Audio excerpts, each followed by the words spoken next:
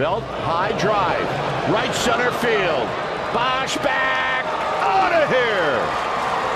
Good. Spin on the move, still on the move, and gone. Bases filled with Giants, and a drive out towards right center field. Renfroe going back towards the wall, and that ball is gone. 0-2. That ball is smoked way back to right field. Goodbye, off the facing of the third deck. And he took out that ribbon board out there, or part of it anyway.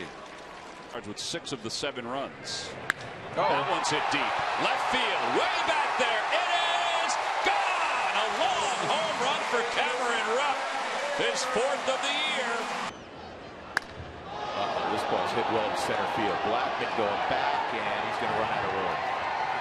Bell gets a run back for the Giants with his 4th of the year, and it's 6-4.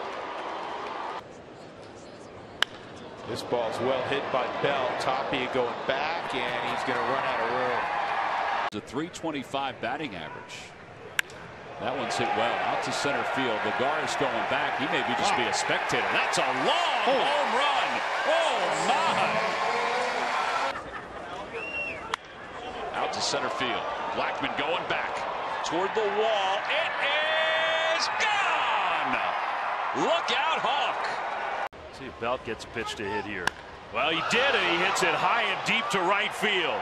Man, this one has gone a long way. Into the third deck at Coors. Wow.